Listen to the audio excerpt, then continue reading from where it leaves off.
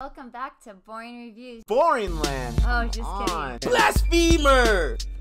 Hello, right. Boring Review Nation! Kind of pointless. We know all things.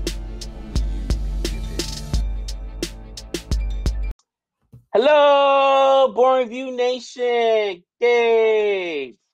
You're in the wrong place again, Nick. Come on. I had to put the star first. There he is. Nick here, and we are ready to check out another trailer reaction here at Boring Reviews. We are obsessed with trailers like you guys are if you're watching this reaction. And so a brand new one just got dropped for a movie called Cherry. And Gabe, I don't know too much about this, but all I do know is this is written by Anthony and Joe Russo. The screenplay is, it's directed by Anthony and Joe Russo from a screenplay by Angela Russo Ostott and Jessica Goldberg, based on a novel of the same name. That's all I know, and I just Googled that part. It stars Tom Holland, which of course we know is Spider-Man, and he's got some other things like Uncharted coming up and different things. Right. So Anthony and Joe Russo directing, doesn't that get you pumped up? You know, it does get me. It does get me pumped up. It's funny seeing these MCU actors outside of the MCU. You realize, man, they got some acting chops. Chris Evans has some acting chops. If you have not seen Snowpiercer, people, watch Snowpiercer. He's amazing in Snowpiercer. In Knives Out, he's amazing as well. We just recently talked about Extraction on our top 10 videos, right? And of course, not been dropped yet because I'm in charge of that one. It is what it is, people. But you know what I mean? Like, once we drop it, you'll see how we talk about Extraction and Chris Evans. The other Chris is in there. Chris Hemsworth is in there. So seeing them outside of these Marvel properties, it's interesting because you remember, oh yeah, these guys actually have some acting chops. People forget, okay? Robert Downey Jr., bro, the guy is an unbelievable actor. This guy goes back to the 80s and Academy Award nominated for Chaplin and whatnot. Yep. Yeah, this guy's been in so many movies. So I'm excited to check this out. Plus, Tom Holland is just such a cool kid, man. I remember the whole goof where he accidentally happened a million times. He's done it like a million times. But what are they gonna do? Fire him? He's so lovable or whatever. But accidentally, he's giving up titles to movies and was that supposed to show the poster? And they didn't know about that. Oops. Oh man, he's hilarious.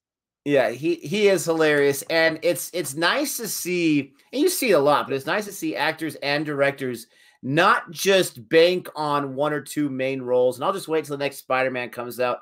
I mean, Tom Holland, you know, comes on the scene in the film Impossible, which is on Netflix right now, as a younger kid. He's in ballet and he's in Broadway and whatnot. This guy's very talented. He's not just a one-note guy. Anthony and Joe Russo, I mean, these guys are all over the place. Like you said, Extraction. I think they did the 21 Bridges movie. They did all these different things. They've got their hand in it in some way. This is actually directed by them. So I have no idea what it's about. I'm excited to jump into it, guys. Don't forget to like and subscribe if you appreciate what we're doing here. And we're going to start this trailer off. It's almost 3 minutes long, so that's nice. All right, in 3, 2, 1.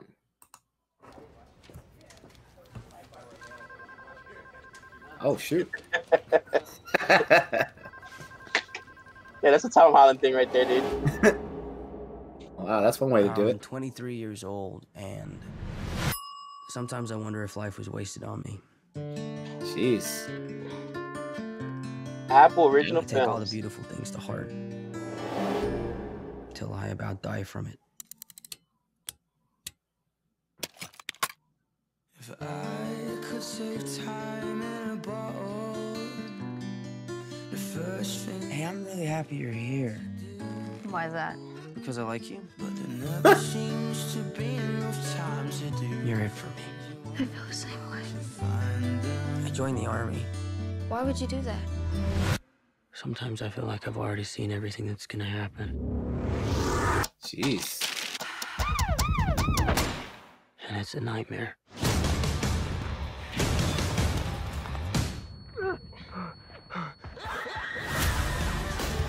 You're not expected to go there.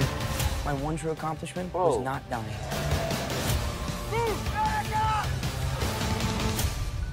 have this noise in my head. It'll stop. One day it'll go quiet. I don't imagine that anyone goes in for a robbery if they're not in some kind of desperation. I've been at this a while now, and it's no secret what my face looks like. Get on the ground! The one thing about robbing banks is you're mostly robbing women, so the last thing you want to be is rude. Ma'am, it's nothing personal.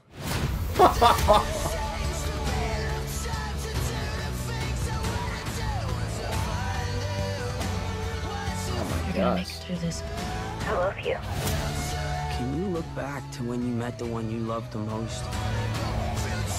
And remember exactly how it was? What you saw in her that made you say, yes, this is what I came here for.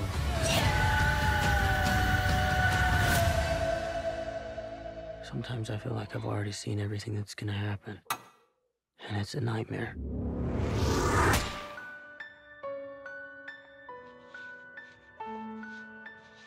Wow.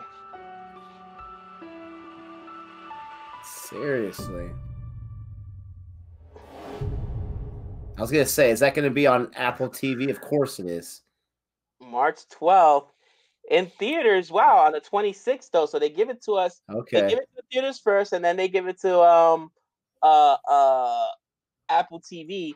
You know, Apple TV, I've only seen one or two of their original content. I saw C with Jason Momoa. That was actually pretty good. This was powerful. Bro, I may be completely off, but just from this short clip, this to me seems like the kind of film that they enter into you know, like those Sundance kind of festivals or whatever. Because I mean, you could see the emotionality and the content that they're covering as well. Like, man, this is it looks impressive, man. I mean, I have never, nor have you ever been in the military before, but we both have close relatives and friends that have been. And I mean, it's tough. It's tough whether you go on a deployment or not. From what I hear, it's very, very tough. And when I first watched this, I'm like, why would he be a bank robber and then join the military? Obviously, it's the other way around. I'm assuming when he goes into the military, he gets a deployment, different things. He sees things. And I'm not sure if him choosing the life of crime is a result of something happened to his love. Maybe she died. Maybe she's sick. Maybe it's a John Q situation where he needs some money fast. Right. Or maybe he's just so messed up. This is how he copes with it. Right. And she's still alive and he's still trying to deal with that. I'm not exactly sure. That part makes it interesting to me. But you're right. I mean, this is like a really serious, dramatic film dealing with crime, dealing with the lasting effects of the military. You have this character who's breaking the fourth wall, like very Ryan Reynoldsy and whatnot in there. I love that thing about how you gotta be polite because usually it's women or whatever, nothing personal, lady.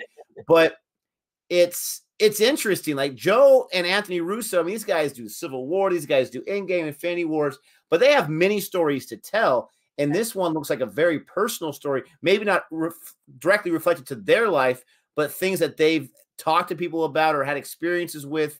Obviously, it's based on a novel, so maybe I'm reading too much into that, and it was a project they wanted to direct, but it definitely looks very top-notch.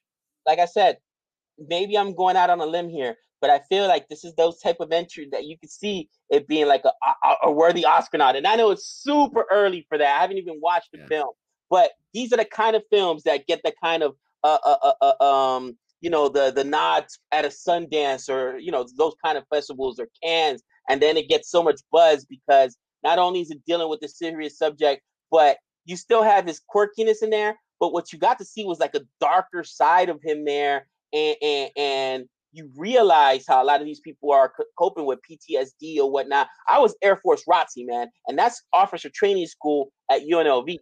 And that's officer training at UNLV. And I can tell you, that was rough. I could only imagine what the enlisted branch goes through and what, especially if you've been deployed overseas and you see those horrific things, how do you purge that from your mind when you get back home? And I think that's the point. You really don't, you know what I'm saying? And I'm excited to watch this film. I'm excited to watch this film. Who knows if by February, theaters are back open and I feel comfortable just like with the situation, I might go watch it in theaters, support the film there. I'm not exactly sure where the title comes from. I mean, maybe it's from the phrase popping your cherry. Maybe it could be mean different things, not just the typical way of using that phrase. But Tom Holland, this guy can act. And his character in this movie seems like someone who's just completely given up, which is sad, right? It's very, very sad, but it looks very well made. It had like some of the shots and some of like the sarcastic attitude and tones of some of the film reminded me of like a Juno, just in that way. Very different than a Juno film, but I'm very intrigued, very excited to see what they can do with this. The question is, what do you all think? Don't forget to like and subscribe in the comment section. Let us know what you think about it. Do you have inside information? Are you excited, not excited for it? And let us know, is Tom Holland as good of an actor as we're saying he is? Let us know. Thank you so much for joining us in this reaction. And until next time, we know all things.